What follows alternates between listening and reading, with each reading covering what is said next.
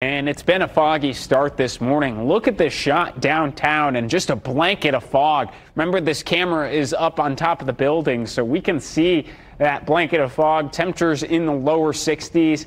And live look at our Speedway camera. Obviously, a huge day over at the track with quals going on, and can't see much.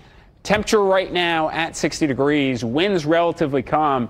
Do want to point out at the airport here in Indianapolis, our visibility now under a half mile. And the reason why we're seeing this, the calm winds, we still have moisture in our atmosphere. Here's a look at the quals forecast for this weekend. And for today, we start off foggy, but turn partly cloudy as the day goes on. Isolated shower chance in the afternoon. I think the vast majority of us are dry, so I wouldn't count on that isolated shower. Temperatures into the lower 80s. And then for tomorrow, even warmer. We're into the mid-80s under mostly sunny skies. Here's a look at the visibilities right now across the state, and a thin band of lower visibility stretching through the metro down 65. We've also seen some drops in visibility in southeastern Indiana. Dense fog advisory in place until 10 o'clock this morning. Right around that time is when this fog will start to burn off. Here's a look at Futurecast. Futurecast has a good handle on the fog this morning. We'll get to 10:30. Fog starts to break down, and then under a good amount of sunshine for today. The reason why we have that very isolated rain chance in later on today into the evening, we'll pause it here at 6 o'clock.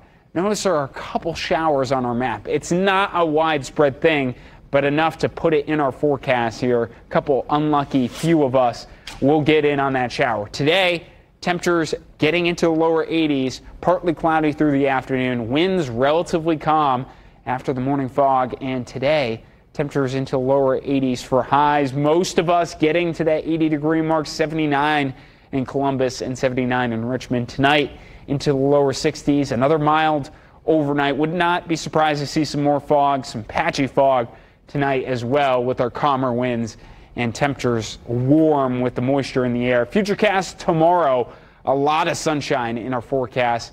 So once we get into the evening hours, there has been some indications in north central and northern Indiana. We could see a few spotty showers and storms popping up on our map. Not going to be a widespread thing, and I don't think it's going to make it into much of central Indiana. So tomorrow, temperatures into the mid-80s, winds once again relatively calm, and temperatures running nearly 5 to 10 degrees above average. Temperature trend, Monday and Tuesday, both days in the mid-80s. We do have a chance of storms late Tuesday. Rain looking like a good bet in the forecast on Wednesday. We'll have to watch Tuesday pretty closely here.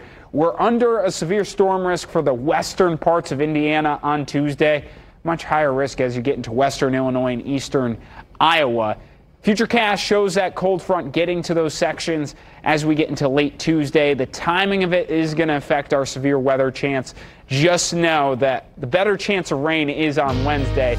But if that storm system is arriving ahead of schedule, we'll see that severe storm risk potentially late Tuesday. A lot to determine there. Hensley Legal Group 8-day forecast.